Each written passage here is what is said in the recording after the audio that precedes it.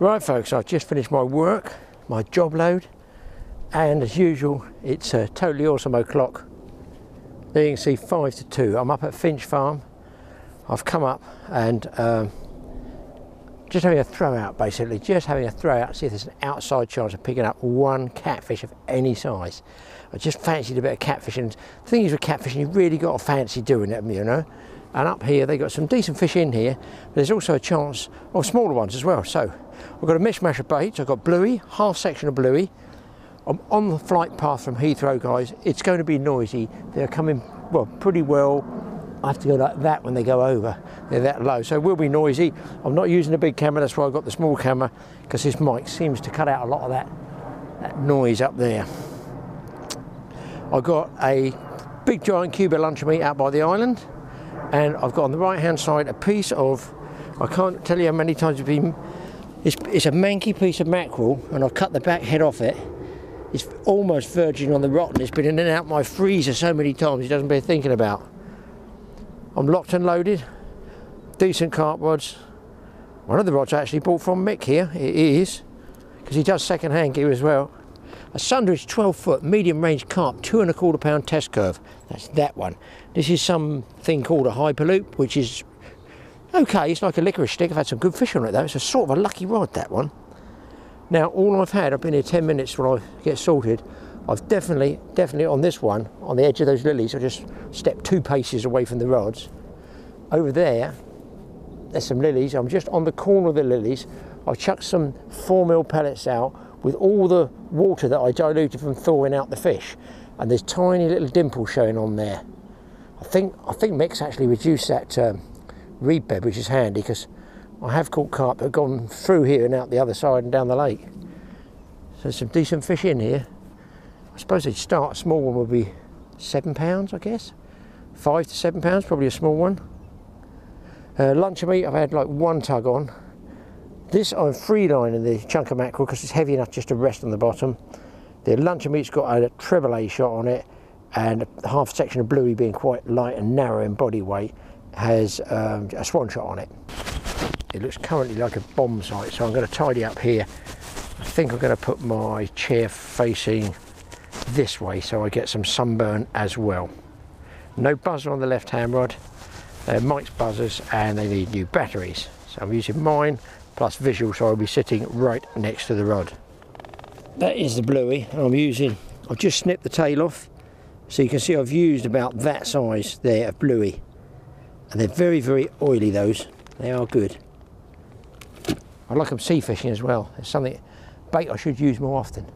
I'm going to be having something to eat. What would I have? The usual cheese and pickle sandwiches? No, I think I'll try something a bit different. I just bought a flask of water because the weather's due to change tomorrow. This is why I'm squeezing, rushing this 4-hour session and whatever I can get in here. Just on the off chance I could catch something, hey ho, you've got to be in it to win it. I'm actually, wait for this, going to have a cook up of bacon and eggs, or at least try to in this wind. The backrest, you'll notice, won't go in here. I haven't got one of those luxury pods or whatever they call them where you stand your gear on, so I'm just using that. And there is the 645 to Dubai. It's going to be a noisy one, people. I hope it's going to be noisy with me whooping and hollering with the fish on the end. This little burner that Mike's got is very good. He's got a couple, and I steal both of them. And this one's good because it keeps it quite low down, which is handy for being out the wind and stuff like that, if I can ever work out how to put it together. No idea on the make, not selling them. It's got a sort of spring-loaded, how does that work? Leg system, that's it. Little spring-loaded leg system there that seems, if I can get it in, is that in?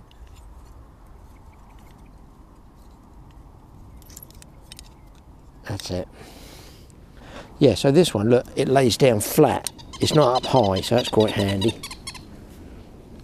And then you just screw in, let's give this a... This one is nearly empty. I was a bit slow there, guys, I was a bit slow. I've got a bit of cooking oil for the virgin olive oil. I could have put a bit of that ground bait that I threw out, couldn't I? That would have got them going. A little bit of oil on the surface. I'll use that sharp fishing, so it's not a problem. Right, real mishmash going in here, boys.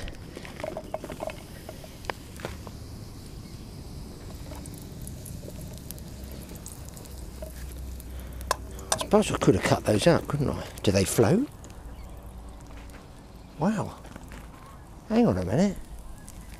Will fish take mushrooms? Oh, geez. Did you see that bite? That was a whack of a bite there. Could have been a liner. That's on the bluey. I'm putting the mushrooms on first, people. I feel the mushrooms are going to take a bit longer to cook. Look at the kite up there. Here he comes, here he comes, here he comes. He's already dived down and picked up, I think, a mushroom that was floating. Here he comes, he wants to come down, I'm not going to move. Why did I not have the big camera? Here he goes. Look, look, look, look, look, look. Look how cool was that, people? How cool was that? About 4 or 5 foot wingspan. Britain's biggest bird, or I think it's England's biggest bird. So I think Scotland has the golden eagle. These boys are working along nicely. I might have the fat a little bit hot. Hey ho, I'm going in.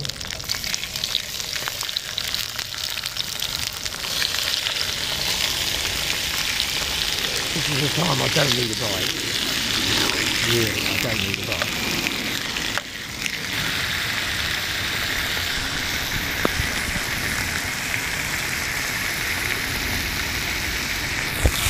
Just had a single beep on the chunk of rotten mackerel. You know what, I think a rasher of bacon will catch the catfish. I think they'll take that as well. That would be something to fish. Let's give a nice rasher of bacon. Coming along nicely, folks. Coming along nicely. It's got to be done, folks. It's got to be done. Got to be done.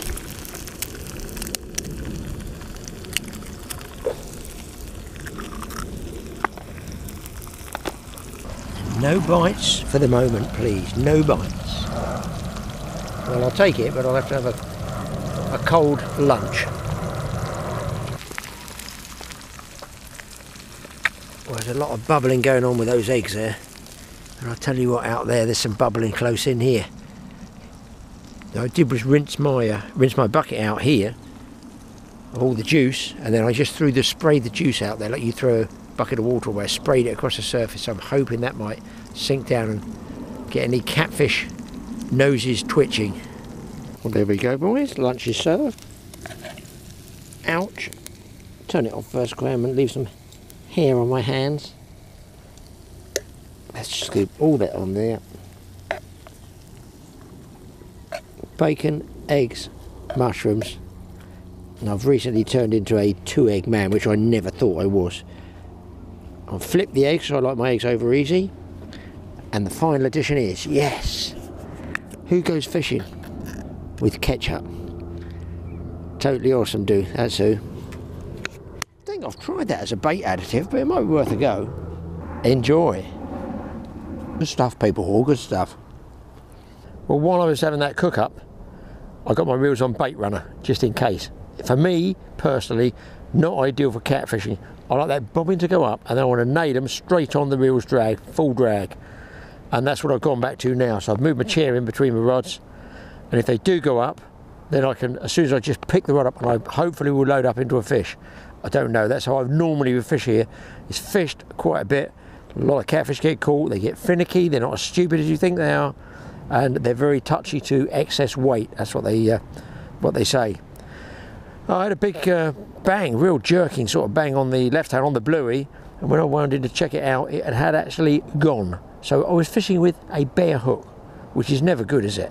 So my eardrums are battling my way through the aircraft flight path, and I've got my bobbins over there. I've recast them all, checked the baits, recast them all, and hopefully I get a bit of action. It takes just one fish to turn it all around when you're catfishing. Got a fish on, boys. I've no idea if there's any size to it or what it is. I don't think it's a big one. It's been ages getting out the rushes. Can you see that down there? I got it down as a small fish. What the hell is that? Oh my God, it's a big eel. Oh, look at this eel. Holy cow, let's get this one in. I wonder why he got me snagged up so fast. A big, big eel. Oh, get in, get in, get in. That's one of the biggest. I think I got him. I think I got him. Oh, what a result. Hey, a nice big eel. That is a result. Look at that kiddie. Look at that kiddie. Oh my God. A freshwater eel. Can you guys see that? That's a big, big eel. He has got to be 3 feet long. That is one slimy, great big giant. It looks like a conger eel, and there's the kite up there. He thinks it's a fish as well. He has definitely toasted that bluey down his throat.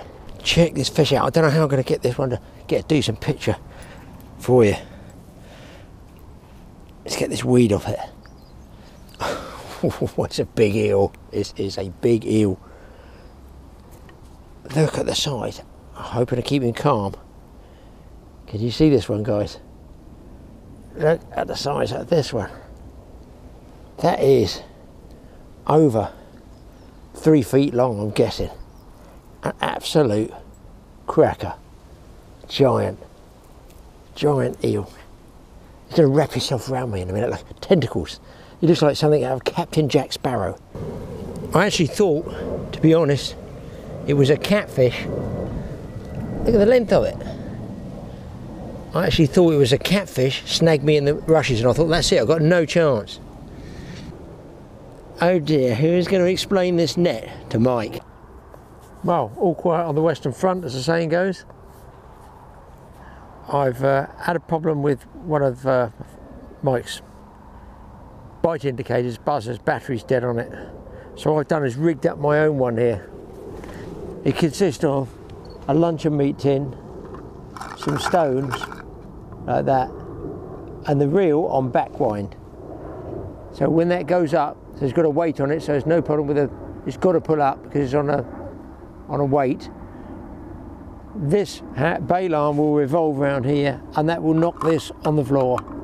And should I nod off or be not looking, then at least I've got a bite alarm there. Although it does seem a bit basic, I can assure you it works. We used to put an old penny or a coin on the lip here, open the bail arm, put the penny on the line, pinching it, put a tin tray on the bottom down there, and as the carp took line, it would flip, the coils would flip off, knock the coin, and we'd see that in the dark, because we had, I don't think torches were invented when I was starting, so that was a way to go forward, and I can assure you that will work. I've also used Coca-Cola cans and beer cans on the end of piers tied around for shark fishing at night, and I've fished about 120 pounds, which is quite interesting when people walk down a pier in the dark over in the Florida Keys and they suddenly see this can of drink disappearing along and going into the water. It doesn't actually go to the water, it falls off. It goes clunk, clunk, clunk, clunk, clunk, and then you know you've got to run. So soldiering on here as you do, and just sitting and chilling. It's going from really lovely sunshine to cloud, so it's going to change. The weather's on the change. I've got a feeling it might be the high pressure that's shutting the fish down. 2 or 3 other guys just came round to see how I was fishing, and they're not doing too much either. A few carp, little ones on the top, and goldfish. One was catching goldfish, roach, just small bits and pieces, but they're not going nuts. They're not going nuts, and I think it's the weather with the pressure. I think it's the high pressure. Oh, there's a. So chopping and changing between baits, casting with different swims, and nothing really stands out yet. I'm getting sort of twitches on pretty much everything, luncheon meat and bluey being the top ones for twitchy bites. Well, I was pleased to catch that big eel, I can assure you. I've missed 2 catfish takes. I think they're catfish. I can't think what else would pull a bluey, a half section of bluey. But they must be very small catfish. So one, I barely tightened to it, and there's one taking there now. There's one, they just tug at it. It's most peculiar, just a slight tug, just on here. Just tighten up a bit there. They are most peculiar takes today. And I had one, there was a real pull round, the tip was actually pulling and I tightened up to it. Didn't feel a thing. In fact, I lost the bait, hook pulled out the bait. So it doesn't look good on the catfish front, but I'm well pleased with that eel. And well, I'm just going to tough it out and give it another 45 minutes, and then I think I will call it quits, because you never know here, Finch, you never know what's going to come. You know they're in there, that's for sure, but because catfish are so peculiar for feeding, you just got to sit it out and tough it out. Well, after the big eel I had, I thought I'm going to come and give it another go, but I was going to do a bit of sea fishing, but it's just been so windy, been ridiculous. So that's not the boat fishing on the head.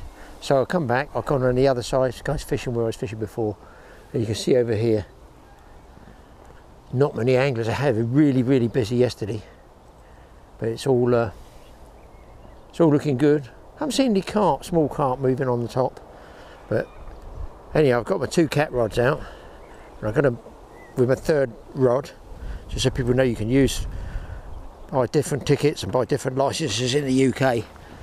I know some places, I think it was Canada, they only have 1 rod. I think it's a 1 rod rule in Canada. I can't remember when I was there. They got so many fish, so you don't need more than 1 rod, that's for sure. Pretty sure it was. But check all regions everywhere, and I take great relish in having my 3 rod licence now, and I get a discount for an old age pensioner, 68. Does it go down when I'm 70?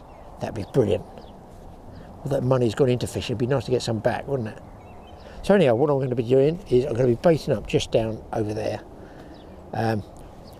Bait is really basic, really basic. It's just a try on to see if there's any small fish here. Because last time I see bubbling, ground bait mix, Bran and Bailey's horse feed, the usual mix of, I think they're 4mm pellets, coarse feed pellets, and some tired looking Weekend Warriors. These have been around for a while. Red and white maggots, and I'm going to see if I can get a bite. I hate shotting floats, absolutely hate shotting floats. I have a nightmare shotting my float up. I'm trying to fish with a really delicate one, because last time I fished over there I noticed there's a lot of bubbles coming up, you know, just single ones. I weren't sure whether that, to be honest, whether they were catfish, but they tell me some bream in here, so I'm going to give it a go and see what's in here. There's obviously plenty of fish in here, because the catfish wouldn't be surviving otherwise. So who knows, am I going to get lucky with a catfish? Great if I do. If not, I'm going to be chucking some bait out and see if I can catch anything at all. Hopefully I don't get a strangling great eel on my match rod, because that definitely will be a one-way ticket. Right, let's get a bit of bait in. Now I've damped this down literally a few hours before I left. I'm going to make up some little pellets like this, if you call them pellets. Matchmen probably think they're hand grenades. Sort of pellets of ground bait. It might even attract the catfish. I'm very tempted, when I baited this and got it going, to put my catfish rod just on the right hand corner there, or one of the baits, you know, because these small fish activity, I'm going to go, I did throw a bit of loose feed over there a little bit farther, but the problem is I can't sink line. I can't cast over there and sink the line. I don't think I need to catapult. Just heave it all out there. I'm not worried it goes in a wide area at the moment, because what I'd like to do is start it in a wide area. Some maggots going at. Start it in a wide area. Start in a wide area and then gradually narrow it down a little bit. I'd really start really narrow. It might take a while for the fish to find it. That's my theory anyway. If they're all over the place, they might nibble from the outside and start working their way in, then you can concentrate it a bit more. Yeah, if I could only get this float shotted, I'd be a happy bunny. Well, got my first fish on, boys, and it is indeed a skimmer. Now that, look, now that is catfish sized. You can see why they do well in here, the cats, can't you, when you've got a fish like this, skimmers. That's what I would call a one bite wonder. Especially being silver as well. That's not a good colour to be in here, is it? It's strange, because I've never done anything but catfish in here. I never even thought. I think I did have a go carping around the margins once on the top. I don't think, put a float out here and seen what there is else about. So it'd be quite, oh, there's a whack load of bubbles over there. My goodness me. That can't, but that's got to be a carp or something. Might even be a catfish. I can't get to grips with shot in this float. Let me show it to you. It seemed to be a nightmare. It's either all the way under. I thought it would be a nice delicate one because I'm relatively close. I've got it locked top and bottom. It says on here, put a name over it because I don't get any free ones.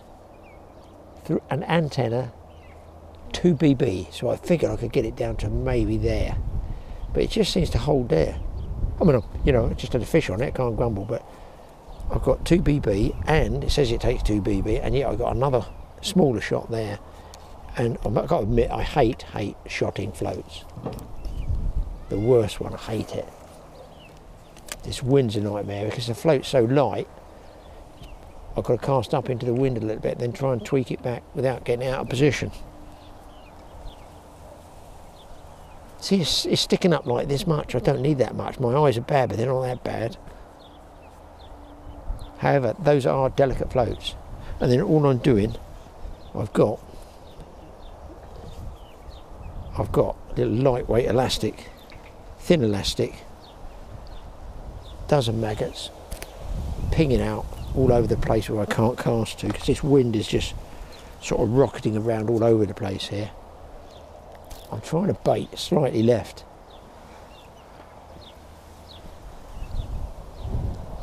Over there. Now I need to put my bait. I've got to replumb this. I'm not happy with this float at all. See, what it is it's just too light in the body. If I had a following wind, I'd be okay, but it just will not cast into the wind at all. I think I might actually be better holding this.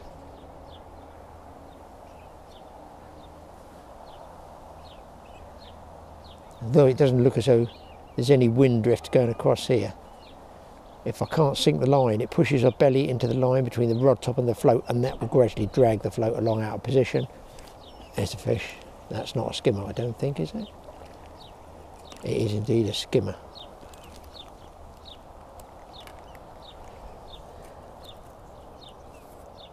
Skimmers are really like a small bream there, you can see that. Getting very slow drops on it. Here he goes. Got him. I've got that one. And of course, listen, all this splashing around like this, it's got to attract the catfish, isn't it?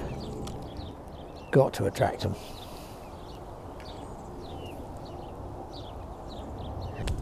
I always tell kids, get you a little plastic discorder. It's so easy to get hooks out. It's not that they're swallowing it, it's just that it's a very, very small hook for me to be able to get out. Just had a bite on this one, guys, on the catfish. Just had a little tug up. Definitely had a pull up on this one. And that's a half a bluey section, a small mini bluey cast over there. Not a very big piece because I don't want a big catfish. Well, I do, don't we? All anglers want a big one, but it just goes around the island, you lose them, it's pointless. You need to catch them in this big area here, sort of local. So it's a definite take. I like to get about that much float, tip showing. This is just too far, but of course, being as it's not a wide diameter, it's an antenna thin one, it will slide down, it will register the bite very well, and the fish won't feel the resistance of the float. That's the idea of me using it, but it's not good for casting into any airflow which is coming this way, or from up here. Loads of rain clouds around here. I'm just not in the right spot where I chuck the bait. Oh, that was a bit more like it. Yeah. Well, boys, I'm getting fish after fish here now. I mean, I'm getting a fisher chuck. Absolutely a fisher throw. Well, boys, I'm getting fish after fish here now. I mean, I'm getting a fisher chuck. Absolutely a fisher throw. Get myself organised with this setup in a minute.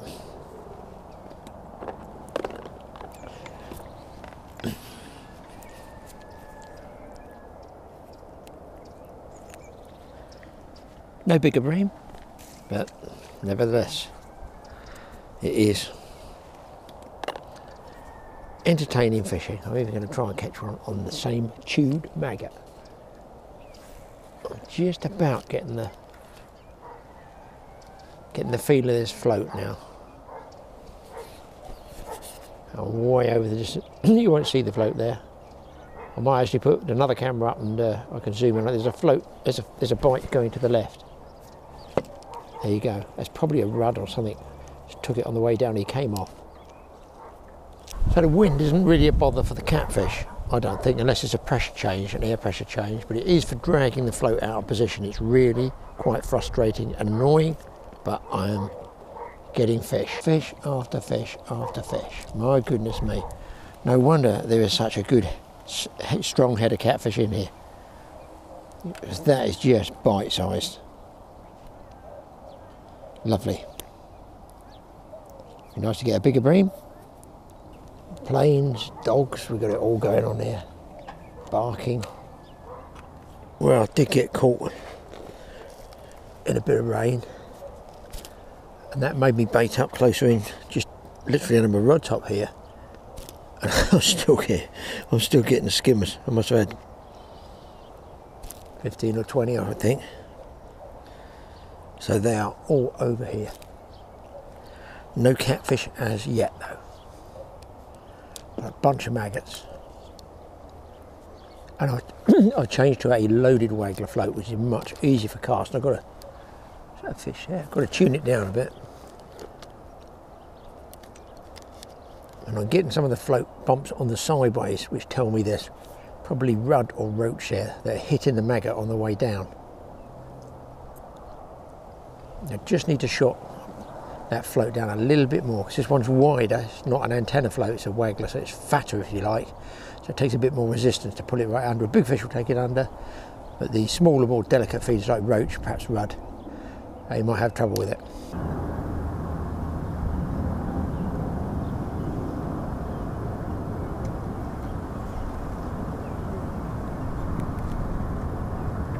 Well, I'm trying to fish both out there, and I'm feeding an inside line here, and I'm starting to get very, very slightly bigger fish on the inside line. That's oh, it's just about a swinger, that one. There he comes. So really making no difference whether feed out there or close in. And obviously, you can see that one, nice skimmer. Behaving himself and not slapping me in the face. Must have had 50, 60 fish now. I'm fishing 3 maggots hooked by the head. The head is the thin end. That way, I'll show you 1 second. Let's get three whites, seems to be doing the damage. This left hand of mine's had a battery. The thumb's gone, that's been smashed with a hammer. Cut out the top there. Anyway, what I've done, it's got 3 maggots hooked by the thin end. So if I did it by the fat end, which I normally do, to be honest, because it's stronger, it tends to mask it. It can all twist and gob up around that bend. So I've been doing it that way, and it seems to be doing the business. Now I'm going to try and fish the inside line here, literally just under the rod top. Don't think I need to feed much, really. I might even get the other camera. I'll put an extra shot on there, a very small shot, just trying to take it down, but I think there's rudd and roach hitting it on the way down, stopping that float cock properly. And a lot of the time, when I'm slightly over depth, it will go off to one side or the other, and that's always a sign of a bite as well. It doesn't necessarily have to sort of flash right under. The chap over there's got about 1, 2, 3, 4, he's got 5 rods out, between 2 of them, who is his son. And I don't think they've had a fish yet. I haven't seen a fish in the last, what is it, nearly 3 hours. Got a diving duck's gone down there, so there'll be some fun when I hook him, isn't it? He's staying under for a huge time and he's stirring it all up, unfortunately. I mean, maybe, my goodness me, he really is down, unless he's been eaten by a catfish. There he is. Really annoying diving duck, messing my swim up. Go. Psh, psh. Oh boys, I just missed a catfish on this one. Struck, must have been coming towards me, felt nothing. Great big swirl, big boil, but I've got a decent fish on now. Do you know what, I just pulled my float in here and just let it sit there for a second. So I think I'm going to bait up close in. It is in fact a better bream this time. This requires something called the bream net.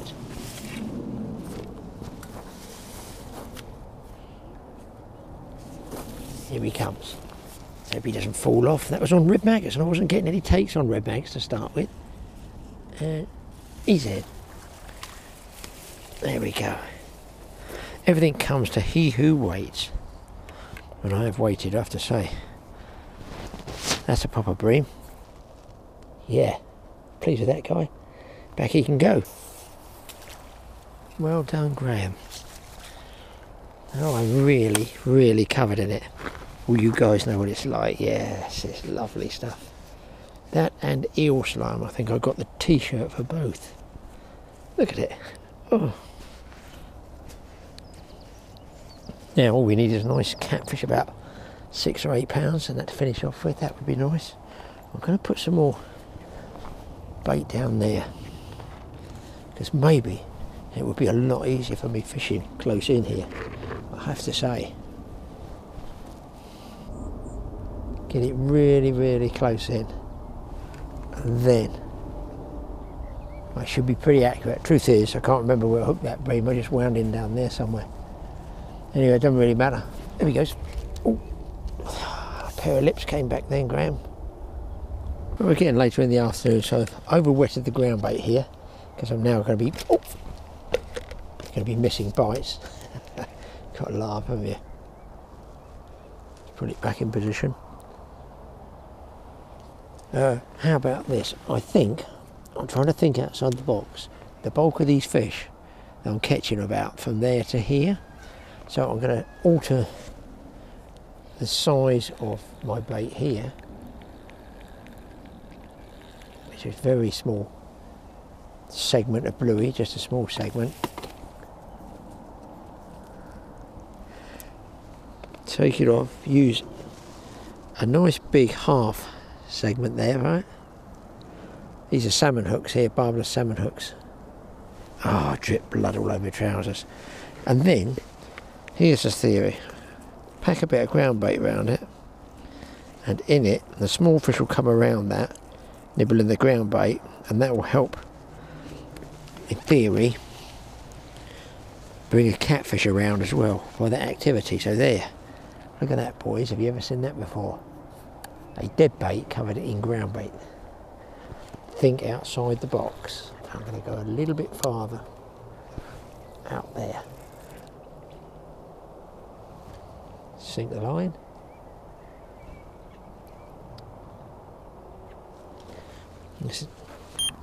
Bobbing goes on. Volume goes down. Just got the tension there. And do the same on the other rod, I feel. Put the other half of that segment on there. See that? I'm using just real small pieces there, very small pieces. Don't exactly fancy a whole one, but you know, that's not far off the size of the skim of bream I've been catching. Just a few grains, just a theory, you never know. And put it right on that corner, hopefully. Let that sink. On another bream, boys, on another bream. And I've just had a racing, screaming take on that came to nothing on the catfish rod, and that's on that ground bait covered bluey. That's close in now, so I'll just concentrate on that for the last couple of hours and just fish close in here, because at least I can do it accurately. Here we go. So, decent fish now, not the skimmers, decent bream. That's good. A couple more would be nice as well to finish the day. Well, catfish would be as well, wouldn't it? Catfish would be nice. Let's not be too excited. Now I've got rid of the antenna float. That's about there. I've got this one. This is called a loaded peacock straight. Just a straight stem. Tiny little shot either side just to bring it down, because I want it down to about there. And then I have been fishing 4 maggots, but the last couple of fish I bumped off were better, and it seems like 2 whites did the damage. 2 to 3, not the 4.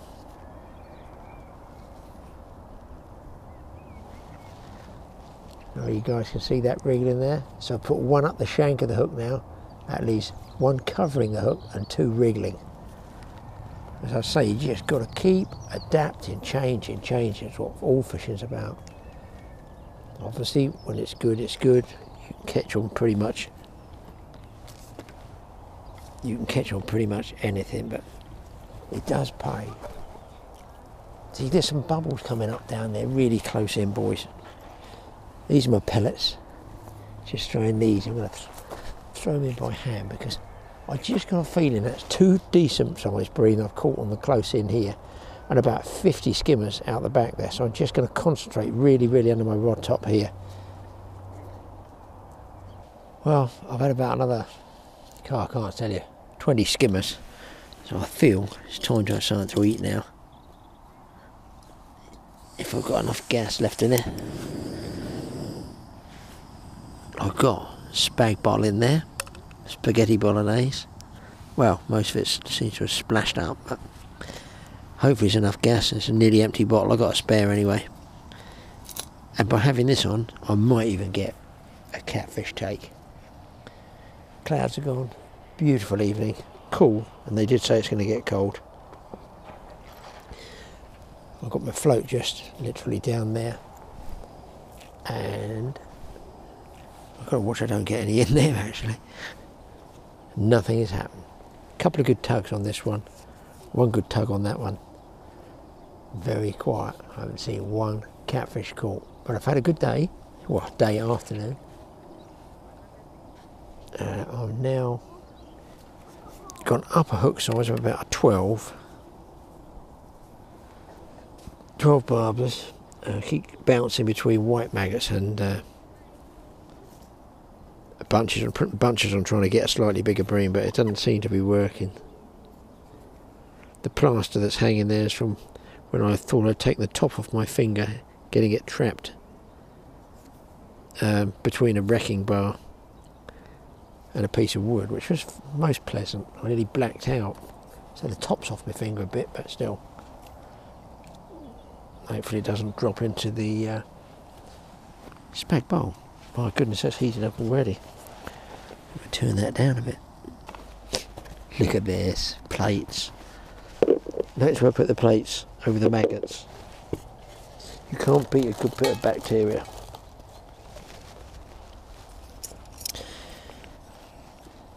That can come off, I think, now that. I don't want it blowing out, and it's not going to blow out.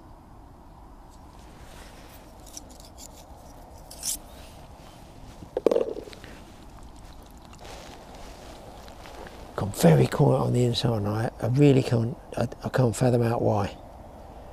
I've replumbed the depth, so I'm absolutely what they call almost dead depth. So the bait is just touching the lake bed. 1 catfish about. I'm on to camera. Watch this.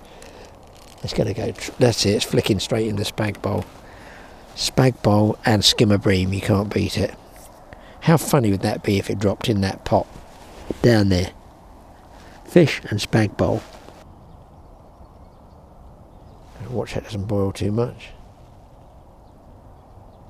Yeah, so you can have some good fun with this float fishing and, you know, amusing yourself. You can always just have a catfish rod out or carp rod out, and then just mess around in the margins with a float rod. And very often you will get carp in the margins. Bonus fishing, different way, different techniques. That's me, but it just went again. I just saw the line tweak up here where it joins the water.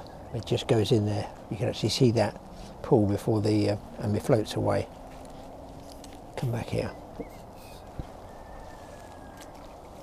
I think there's a good fish down there. He's still there. I can see that line still tweaking. Right, boys, I think we're done with the spag bowl. You can't beat a good cook up out in the open. And there we go. Food fit for a king.